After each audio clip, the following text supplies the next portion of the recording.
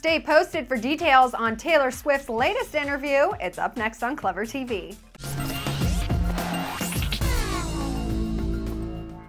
How's it going, guys? You're back at ClevverTV. I'm your girl Dana Ward, and today we're talking about Taylor Swift.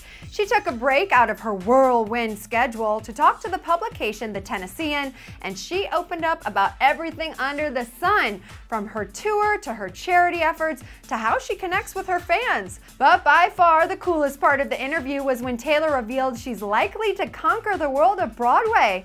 Swifty said that she's been inspired by the stage and musicals since she was a little girl, saying she loves how all of the different sets can make you feel like you're suddenly in a very different world.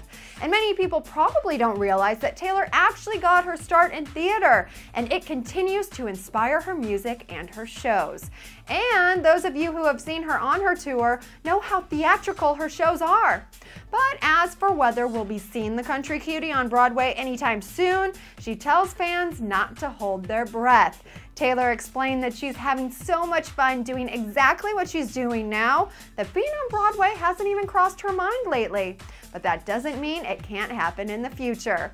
Luckily for Taylor, she's so young that she has plenty of time to take her career in totally different directions, including Broadway. Now, would you Swiftie fans like to actually see her give Broadway a shot? Leave your comments below, and remember to also subscribe to ClevverTV on YouTube for all of the latest celebrity news. As always, thanks for watching the show. I'm Dana Ward, and have a great day.